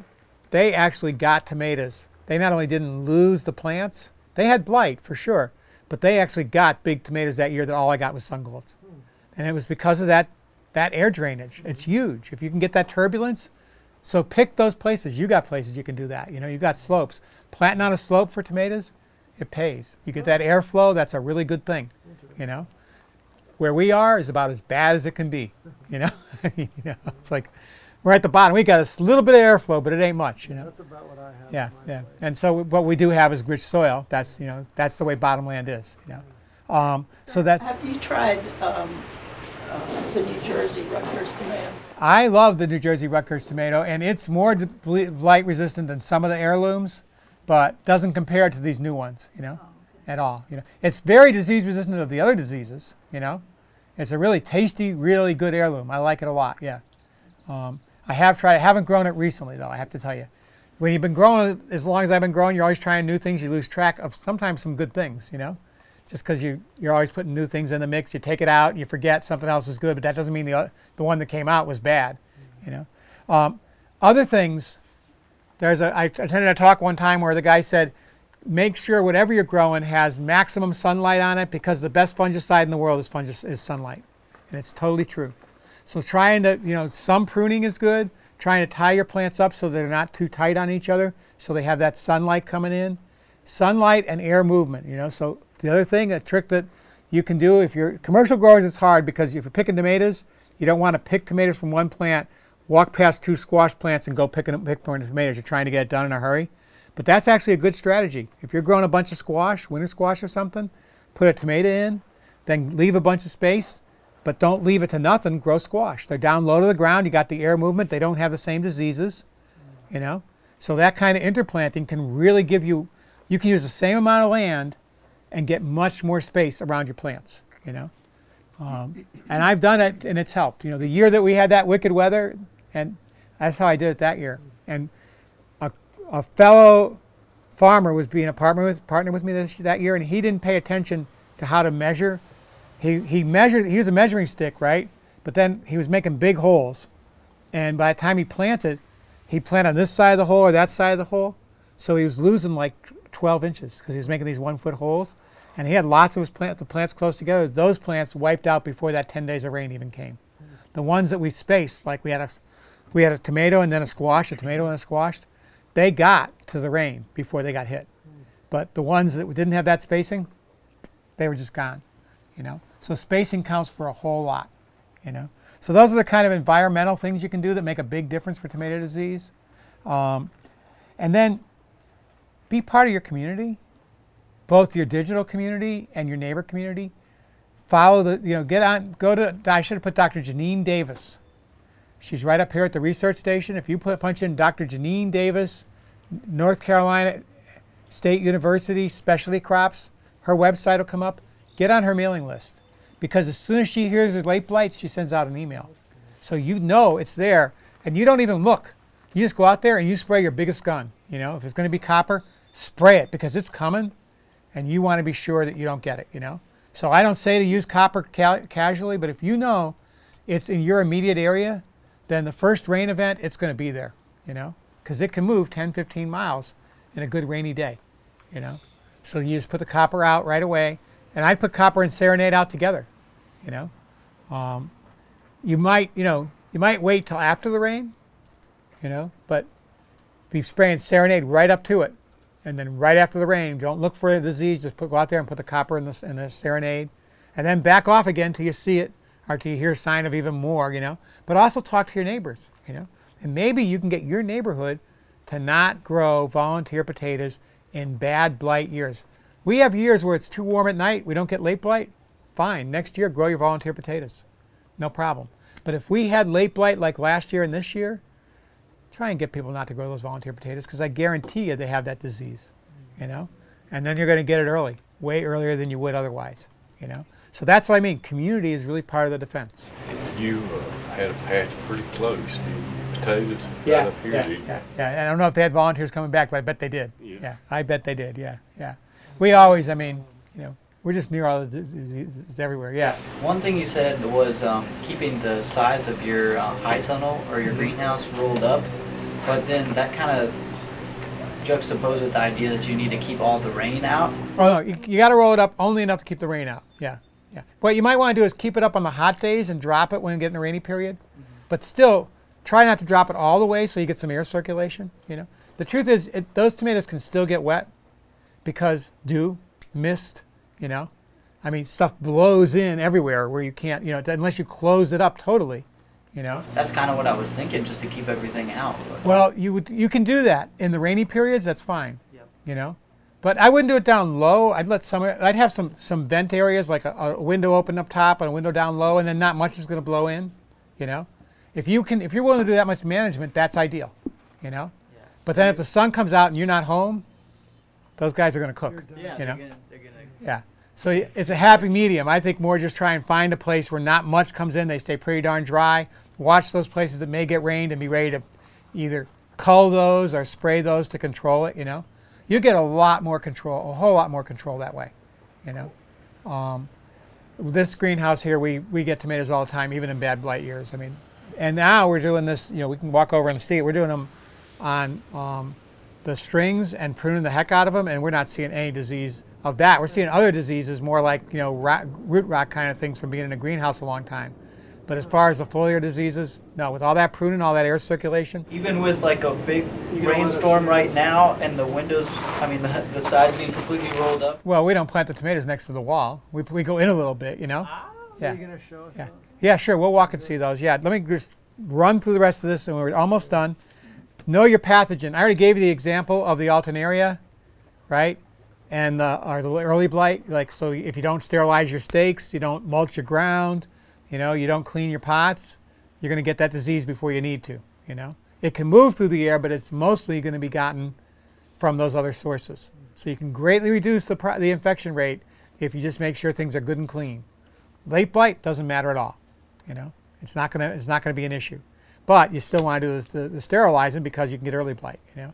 There's a bunch of other diseases, but I don't know that we have much problem with them around here, you know. And I guess before I go into actually talking about the actual sprays, I wanted to talk about the few other kind of, because this is billed as the tomato terrors, even though I said we were doing late blight mostly, just to make it interesting. We like the term tomato terrors, you know, it sounds good. So does everybody know how to not get their tomatoes to split? No. Okay. I don't. It's very simple. Pick every ripe one before any big rain event. They split because of too much rain. If it's raining all the time, they tend not to split. Some are much more prone. Sun Gold is very prone to splitting. There's one put out by Monsanto, owned by Monsanto. It wasn't originally by Monsanto, called Sun Sugar. That's very similar, and it doesn't split. They bred the splitting out of it, you know. But if you have tomatoes that are prone to splitting, picking them before a rain event, you won't get the splitting. You know, it's as simple as that. You know, and also a big fertilization event. Same thing. It's all about a big burst of growth, and the skin can't keep up with it and split. You know, so that's it. Blossom end rot. Everybody know how to deal with blossom end rot? No. Okay, but everybody knows what blossom end rot is, right? No. Okay. Yeah. All right. Blossom end rot is where you get rot always right at the base, right where the flower was. Okay, and it is, much as you may think it's you know, and before I learned it would be knocking the flowers off so the fungus couldn't get in there, but it's a result of not enough calcium.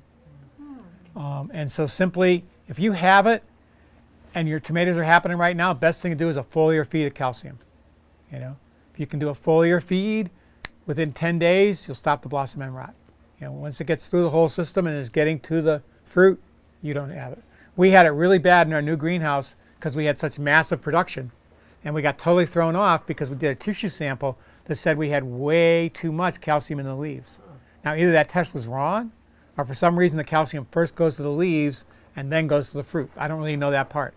But we just gave a foliar feed of calcium on Saturday, I think, and I guarantee you by the beginning of next week or something, we're going to start to see way less blossom end rot. Did you use backbone meal or what? We actually used something called CalMag from something General. It's one of the things that they sell at Fifth Season.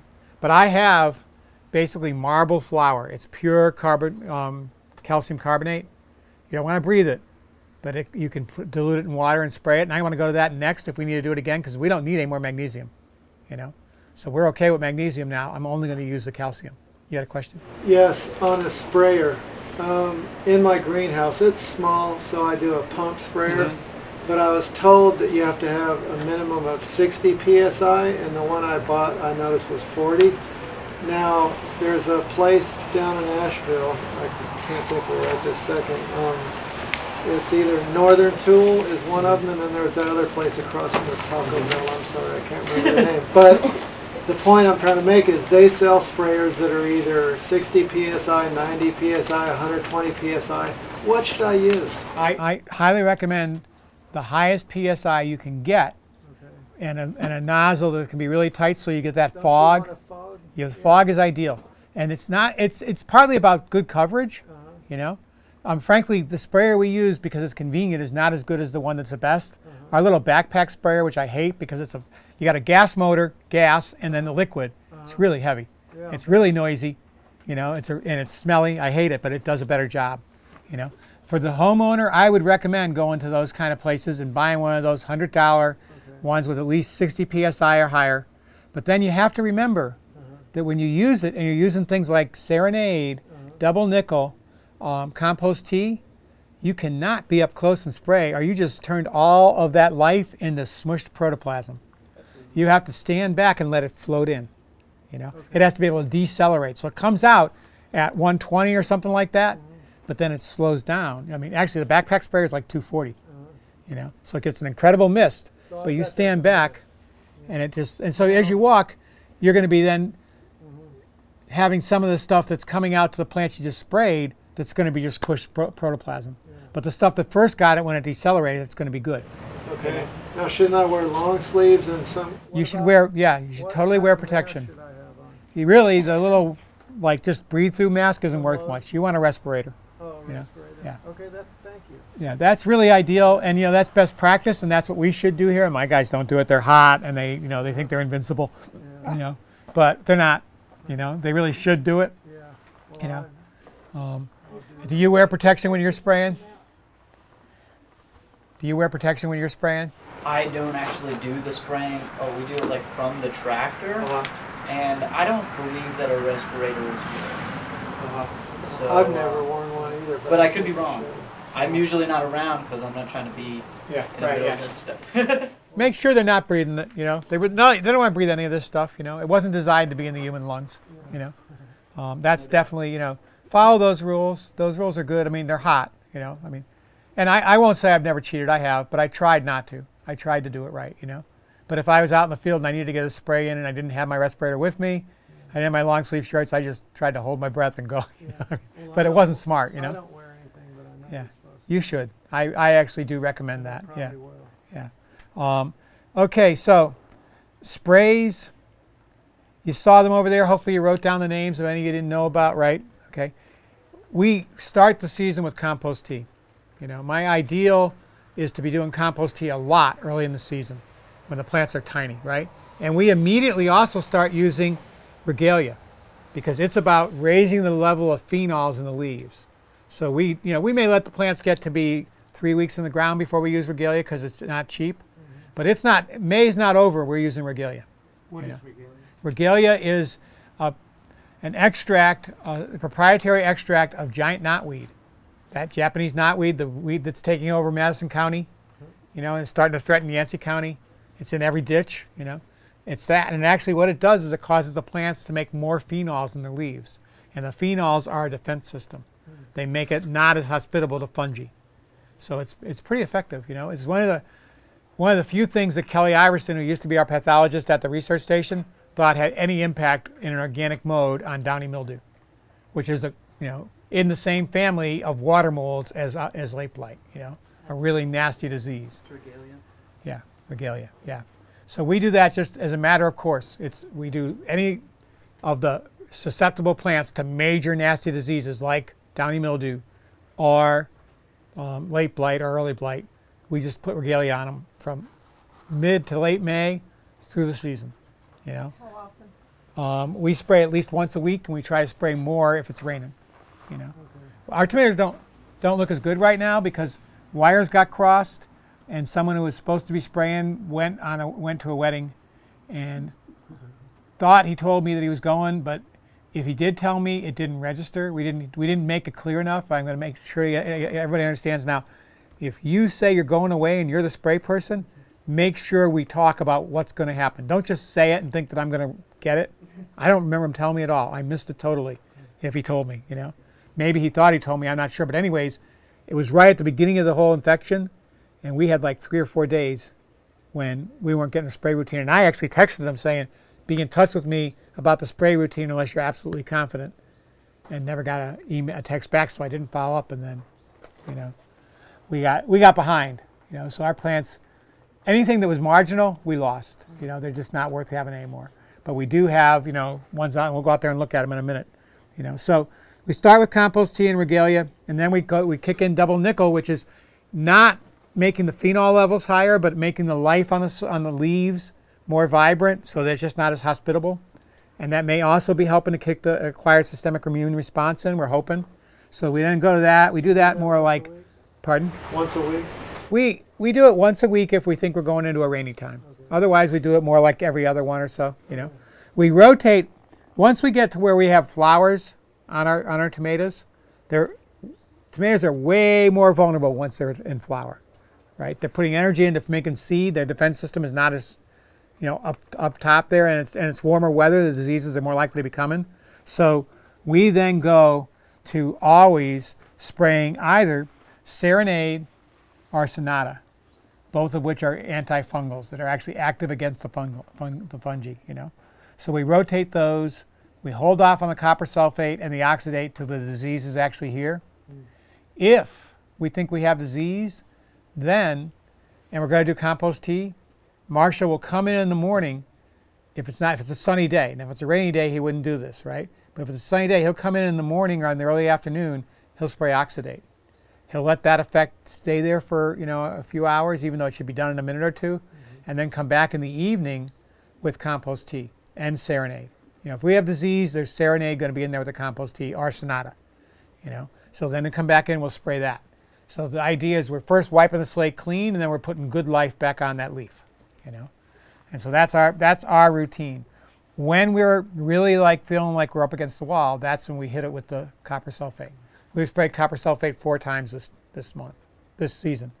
And we never like what it does to plants. It's always hard on plants. At least the Norducts is no longer what we use because it was wicked. I mean, they were really hurt by it. The Champ is not as bad, you know. So we do that. Ones we haven't used that I mean to use, and I have no excuse except for I keep forgetting to get it. I got given a half-gallon or, you know, a big container of Sporotech. That's basically clove oil and cinnamon oil and thyme oil, things like that. So it's those kind of aromatic oils. And they say it's very effective, so I really should be trying that, you know. So we'll put that into the mix too. The other one that we're not using that it makes no sense not to, that I should have been, I just forgot that I wanted to try it, is there's a product called Effective Microorganisms, EM. And that you can actually brew your own. You get a mother bottle, and you can make gallons at a time by using small amounts of it. You just add molasses and let it sit in a warm place. And that's just more life that you're adding in. If you don't make compost tea, you should definitely be trying that. It's just about the whole theory of like a full parking lot, basically, you know? And maybe some of those parking lots happen to be Stephen King cars that eat other cars, you know? But mostly it's just a full parking lot, and there's no room for those spores to get established, you know? And that basically is the spray routine. You know, I don't know that there's much more to say about it. We spray a lot to keep our tomatoes going here, you know, and we should be spraying more. You know, we shouldn't have had that missed time, you know. I actually want to see us doing more spraying, not less. But I have heard tell, and Robin, who has, I always forget her last name, but she does Frog Holler. If you ever seen those ads, if you're on that email list. Robin Cammer. Camera, yeah. She claims that she's just used her very diverse, what does she call it now? She calls it soil when she found out that she shouldn't call it compost because she might get regulated, so she calls it soil. But it's essentially compost, I think. But she thinks that's soil, and using equisetum, which is the biodynamic way. Equisetum is that plant that's very primitive, also known as horsetail, and it has tons of silica. And so that's a technique. And also Michael Phillip talks about using stinging nettle when it is in flower. It's got tons of silica, and that silica has a fungicidal effect. Different theories as to why. The biodynamic theory is that it acts like a million mirrors and amps up the light. And the light is, fungi don't like light, you know. But I'm not really sure why, but they say it does work. I've been meaning to try equisetum here for a couple of years. My problem is that you got to cook it. And that means I'm going to be doing it at night. I just never remember. I come home, I'm tired. It's like, oh, I'm supposed to put a pot of equisetum on. I can't eat it. I'm just not too likely to do it, you know. But I got to get disciplined and make that equisetum on the clock, you know, not try to squeeze it in at night, and try it, because apparently it is effective. And she claims just using equisetum and her good soil, she has not had late blight. So next year I'm going to do that trial. You know, I'm going to absolutely try that. You know, every year I'm trying different things. Blight is one of those, you know, one of those ones that I just am not going to give up. I want my heirloom tomatoes. I want those wonderful tomatoes, you know. And of course, it's also a very profitable crop if you can get it to come in. If you can grow organic tomatoes, you can make some money on it, you know. Okay, any questions about that stuff now? Do you fertigate? We do, yeah. We fertigate. We're going to be fertigating a lot more when we have completed our new irrigation system. What do you use? We tend to use compost tea, fish, and seaweed. We use MaxiCrop. We use the Brown's trout that's been hydrolysate. Yeah, that's a great deal, by the way. If people don't know about it, I can give you the phone number. Yeah. Do you know about Brown's? Oh yeah. Yeah. That's a great deal. It's okay. Brown's, well, see, and they actually now sell it at Fifth Season. I don't know if it's a great deal anymore, but it's a local product that's made from trout. It's not emulsion. It's hydroslate. Is that how you say it? Hydrolysate. Hydrolysate. Right. Yeah.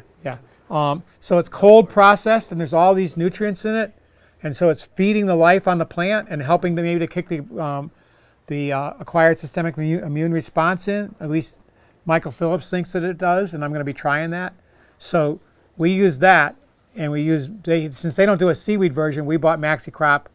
You know, we make our own MaxiCrop. You know, a little bit goes a real long way. Where do you get it? We got it from Seven Springs Farm.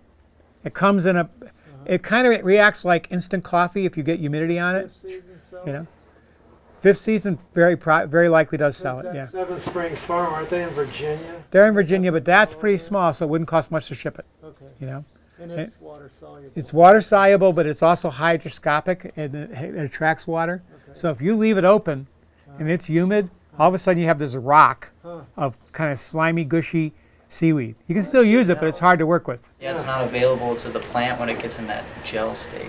Well, I think if you dissolve it again, it will be, right? Probably. Yeah, but it's a lot of work. It's just not stable. It's not easy to dissolve, and it's probably going to spoil. I find it spoils when it gets like that, so keep it dry. So you fertigate using those three materials every week? No. We probably only fertigate a few times a year, but that's mostly because we don't like our fertigation system. We're probably going to do it much more when we get our fertigation. Okay, but this is a new thing I just heard. This is from Michigan State's site. Jean Davis has offered this, right? Okay. She's recommending that we not give nitrogen to tomatoes after their initial, couple weeks of being planted, because it makes more foliar leaf growth, and that allows more fungi in. Yeah. And not she, but that site is recommending that. And leaves are not as strong when they have a lot of nitrogen.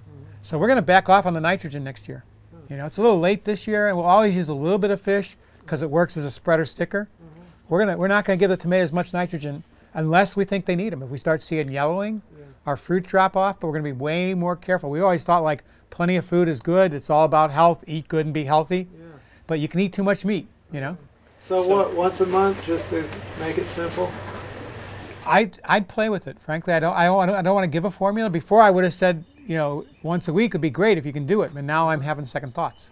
You know. Because I've been doing it once a week, and I wondered. Yeah, I'd back off on. Other people do. I'd back off. I try it twice a week now. See if they do better with the Z's, you know, and you know just play with it. Fish emulsion is nitrogen.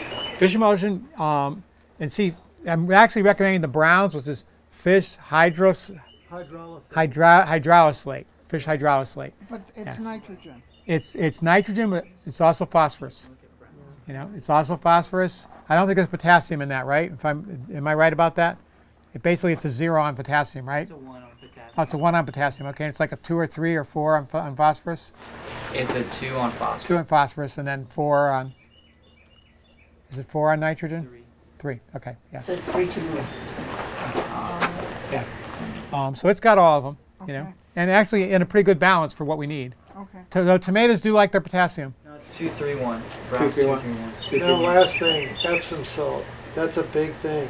For magnesium? Yeah, that'll make your tomatoes grow better. How often should I use that? I do a soil test and see how much magnesium you need. You know, that's just it. There's a folk idea to use it all the time. Yeah. But if you don't need magnesium, you are going to make it so that you can't access calcium by putting too much magnesium in there. Oh, interesting. You know, so you got to be careful about that. So you want to basically, if you get your test back, the proportion you want to have is like, you know, there's a base saturation, right, and a cation exchange capacity. That's if you get a soil test, right? Yeah. They give you a measure of how well the soil holds nutrients that are available to plants. Basically, it's how well there's negative charges that these base nutrients, right, like calcium and potassium and magnesium, right, they're going to be attracted to these negative charges or whatever, but, you know, the negative part. So you want to have a base saturation that's pretty darn saturated, but you want to have some room if you need to make an adjustment. But in that base saturation, you want like 65 to like the high 60s calcium, and then the high teens to the low 20s, like 19, 21 magnesium, and then the rest, right? Because that's most of it. The rest is the other minerals. You don't want to have like, you know, 40 or 50 calcium and 25, 30 magnesium. That's imbalance. You got to find a way to raise your cation exchange capacity and get more calcium in there. Okay, I know what you're talking about. Yeah. Does that make sense? It doesn't have to, too. By the way, if you're a home gardener, you may never pay attention to that. You know. But if you're trying to make money, it's good to pay attention. That's A&L Laboratories in Virginia. They give you that information. So does the NC State. It's there. It's on the NC State one too. Yeah, they have all those there. Okay. Yeah. Like 60% calcium and then what percent magnesium? Oh, great. It's like the at least the mid to the high 60s, and then the high teens to the very low 20s, like 19, 21 on magnesium. You know. And by the way, there are people that say that that's not as, you know, but it's basically, it's worked for me to follow that. I haven't ever proven it works that way. Mark Schoenbeck, who I really respect, got a SARE grant to prove it and couldn't prove it in the mountains. And then people who he knew, Ron Morris and Brinkley Benson, went to the Acres Conference, and he's lucky he wasn't there because they would have lynched him. And those guys are like, well, we know him, but we don't know why he says that, you know, because it is like religion out there that you do that kind of balancing, you know. And for me, it works, and so I recommend it, but I can't guarantee that it's scientific, you know. But it seems like you have a good balance that way. If you have that balance, you don't get blossom end rat. I know that, you know. So that counts for something. I think we've covered any possible problem. And are people having wilt problems? Anybody having problems with like the tomato being killed by a problem in the soil? I did. I had 2 tomatoes die out of 300. That's not too bad. No, that's not too bad. Did you get them ID'd what the rot was? No. You want to do that. I said, boy, the tomato wilted, so I pulled it up and threw it. That's a good thing to do. But next time, dig it up, take it in an idea, because you want to find out if you have Photopicapsisi or any of the other really persistent soil rots. You want to know, because then you might put something down like. What's the brand name? I'm trying to remember the brand name. The active ingredient is, oh great, just don't want to go out there. The active ingredient is trichoderma. It's a fungi that eats fungus. Okay. You know, or actinovate is another. It's a biological that. Yeah. You'll want to use those if you find you have the wrong kind of soil rot. Okay. Probably you just have such good soil diversity like us, it's not spreading. You know. Okay, so. Yeah. Say a little bit more about the wilt, because I've had some that just like overnight they just look like they're just wilting. Okay, yeah, that could easily be verticillium. Do you grow verticillium resistant tomatoes? Okay, so I just got taught that if you cut the tomato and put it in water, if it's fungi, there'll be like a milky, leaky, like this kind of exudate that comes out the fungi. If it stays clear, it's not a fungal problem. You know, because it could be that you had voles eating the roots, you know. Did you check to see for mechanical damage? Because if you see something rot, like wilting, we learned this big time in the orchard workshop. First thing to do is go poke around the base of the plant. There's a lot of tunnels. It's just a vole, you know. So it could have been that, you know. But if it's actually got a fungal disease, there'll be that, like when you put it in water, clear water, there'll be this exudate. I think it's milky, but it might be brown. I forget. But I learned this from our extension agent, Craig. He's really great. He will always use organic if he can, you know. So that's an easy way to tell. But if it's fungal, then you want to ID it, you know. If it's verticillium, an easy solution is to grow verticillium resistant ones or fusarium. But if it's these new nasty ones, and I've been trying to pull up. Can somebody help me? Does anybody else know the organisms that usually cause damping off? Rhizoctonia is one of them. Does anybody know what the other one is? It begins with an A, I'm pretty sure, but I just can't pull it up. You know, it's one of those. It's in the file drawer. The file drawer is too full. I know what's going to happen tonight. As I'm going to bed, I'll go. You know, yeah. But I've been trying to pull it up since I was making this outline, and I can't pull it up. We have it in the greenhouse. You know, it's one of our soil rots, and it's pretty bad. I don't think it's as bad as Phytophthora capsicum, but it's pretty bad. You know, so our solution is that diversity, using our teas and stuff, but also using this actinovate or trichoderma to control it. You know, that is pretty much it. Should we make a run for it? Take a look and see what we can see. Yeah. Let's. Problems with nematodes here, like no, it's only where it's hotter. Yeah, and there are things you can do for that. There's a marigold you can grow. Only one marigold is worth growing in the garden. It's big and tall and not pretty, but smells really nice. Oh, you mean all those little ones are? I think it's African. Oh yeah. Yeah, yeah. Yeah, they're not good for getting rid of bugs. That's another talk, but they don't do anything. Okay. The theory is they smell so bad the bugs can't find them. When bugs are hungry, they go past the smell. Okay. You know, if you're not hungry, you may not eat next to something that stinks, but if you're starving, you're not going to care. Pat, is there any other companion plants that are beneficial in the tomato? With people say fava beans, following after fava beans. People say basil. I can't say that I've proved that. You know. Definitely, it's been proven that if you grow vetch and rye, but lots of vetch in particular, and then mow it and plant through it, that the tomatoes produce more. Wow. I think it's just the nitrogen, but it's also probably the soil health, you know. But that was a big rage in the 90s. Some guy did research and everybody was talking about it. It was a real big deal. Okay, we're going to look real quick. I don't even want to get too close because I don't want to spread disease, but I want you to see it, okay? Look at those tomatoes there, right? And look at these. Big difference, right? These are defiant. These are defiant, and as you get further along here, you can see they've had a lot of damage, but they're still producing just fine. So then the next ones, and the closer they get to, and see this is actually something too, and if we had more time, I'd tell you about a SARE grant we did. But as you get here, where there are resistant tomatoes growing next to it, this one has virtually no damage. Down there, where they're growing next to infected tomatoes, they're much more damaged, but these are Mountain Magic. And Mountain Magic and Defiant are probably the two most blight resistant tomatoes you can grow. That's great. You know, every commercial grower, do you grow Mountain Magic? We just spared ourselves the trouble this year on tomatoes. Right, yeah, Going a little more conservative. I understand. But if you're going to grow 2 tomatoes, it's probably, and then the third one would be Plum Regal. They're the ones that we found have been the most resistant of all the tomatoes we grow. But what's the taste on the Defiant and? The key is to get them dead ripe. Wait till one rots? Wait till one, that's it. If you pick them all at the same time, they're all about the same ripeness, wait till they're just on the edge of rotting, and then they taste like a darn good tomato. They're not an heirloom, you know, but they do taste like a tomato. They're worth eating, you know.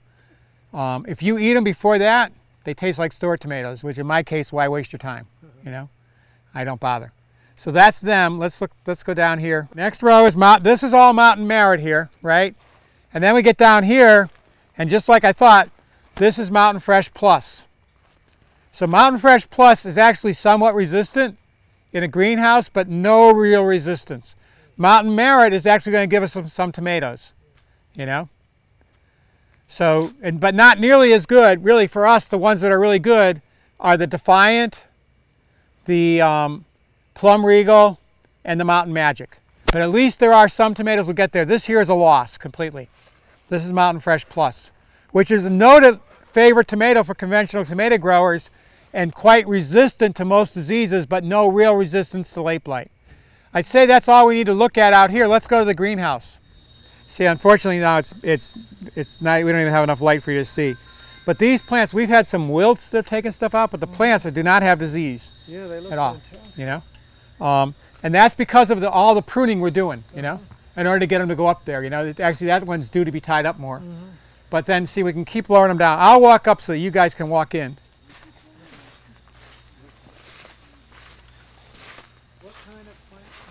Tomatoes on it. Yeah, one of them is a new one from Johnny's called something like Tinamura or something like that. Huh. We also have Mountain Merit in here. We also did Mountain Fresh Plus, but it would be those low ones over there, and they're showing more disease actually.